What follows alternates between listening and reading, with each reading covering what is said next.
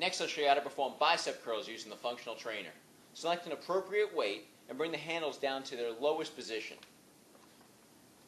Grasp the handles and use your legs to get up into your starting position.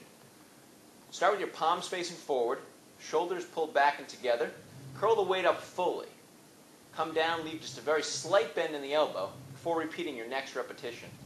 You want to perform this exercise in a nice, slow, and controlled manner, just like this. When you finish, use those knees, bending the knees to bring the weight back down to its starting position.